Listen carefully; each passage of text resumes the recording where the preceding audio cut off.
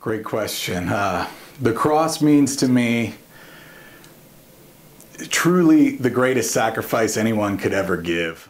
I think of a hymn that I sang growing up, which was, "My hope is built on nothing less than Jesus' blood and righteousness."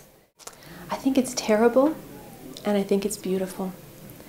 And I think it's terrible because I think of the way that Jesus suffered, and it shatters my heart when I think of his suffering. That I have hope because of his dying on the cross for me. And so, to me, it's all about love. Cross to me, Jesus comes to Calvary, and it's the end to a perfect life.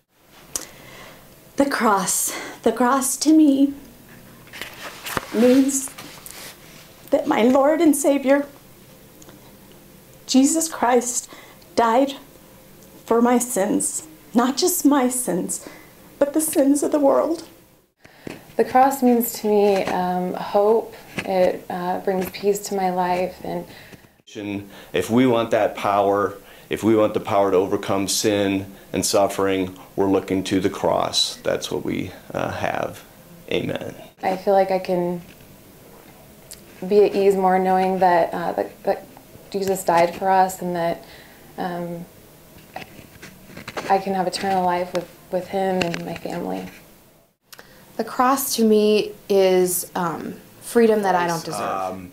But I think it puts in perspective to me what it means being a Christian today, 2,000 years later, and truly putting myself third. God first, others second, and myself third.